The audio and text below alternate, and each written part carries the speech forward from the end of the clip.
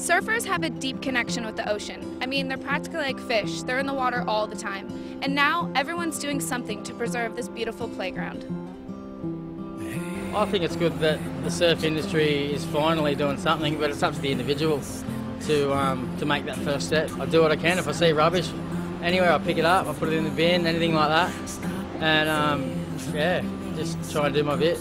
Our state parks today are under siege, both from budget cuts at the state level and from proposed development projects that see our state parks as the path of least resistance.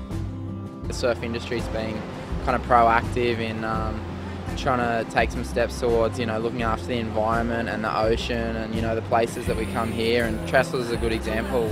It's really well looked after, and I think there's, been a lot of media about the toll road and all that kind of stuff. And, the surfers have really kind of been behind that and voicing their concerns over that. If there's a lot of bad stuff in the water, it's going to kill anything that's in there, and with like people littering and this and that, you got to just take care of your trash. And I'm very supportive of that, recycling and whatnot, and just, it's where I am every day. I want it to be clean and not get sick.